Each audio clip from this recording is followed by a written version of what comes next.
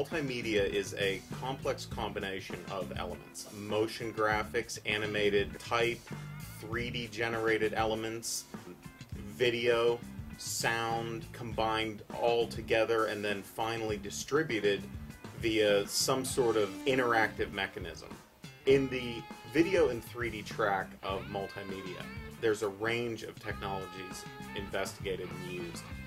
3D Studio Max for generation of 3D elements and animating those elements. Adobe After Effects and Autodesk's Combustion, both of those are compositing applications and animating applications. They both assemble and generate their own original media.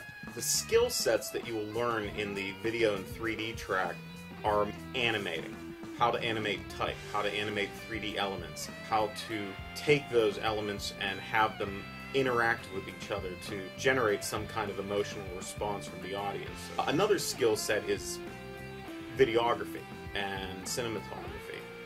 Those are camera-based skill sets, and in the video and 3D track we investigate those heavily as the camera becomes part of our toolbox for content creation.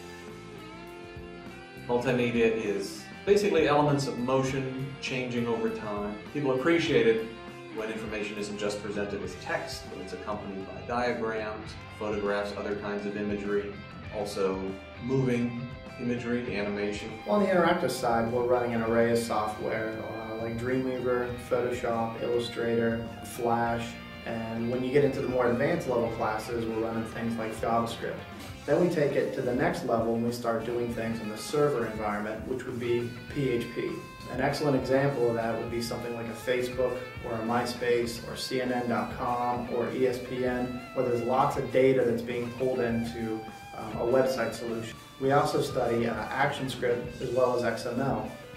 ActionScript allows us to create engaging user experiences, and these experiences are developed through animation, through code, through sound, through video, and we can pull all of those things together in one sort of tool set. Just about everywhere you go these days, you will encounter some kind of an electronic interface asking you or allowing you to make choices. Touch screens, kiosks that are installed at businesses or public facilities like airports. All of these need careful thought and design in order to make them appealing and usable.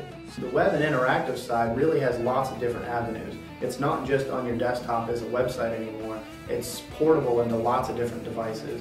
Our goal in the web and interactive track is to prepare you for a web design position, potentially a web developer position. At the very least, you'll be able to function on a modern web development team, working with others and understanding what their role is and how your part of the project is going to interact with theirs.